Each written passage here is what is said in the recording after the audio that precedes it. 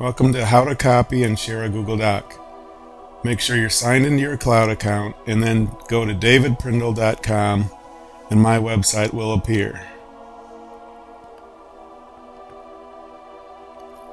Once there, go to BCHS in the menu and click on Success Lab and Online Resources.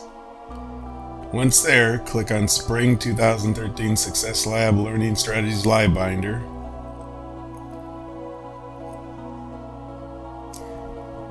Click on the lesson that you're going to need for the day and make sure in the upper right hand corner you see that you're signed in. You can see my username there.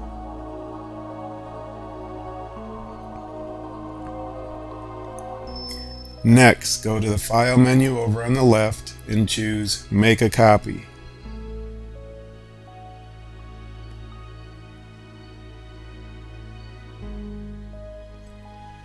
Change the name of this document by just clicking on it and removing the words Copy Of.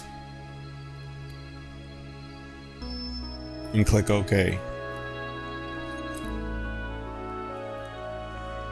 You now are in your copy of the document.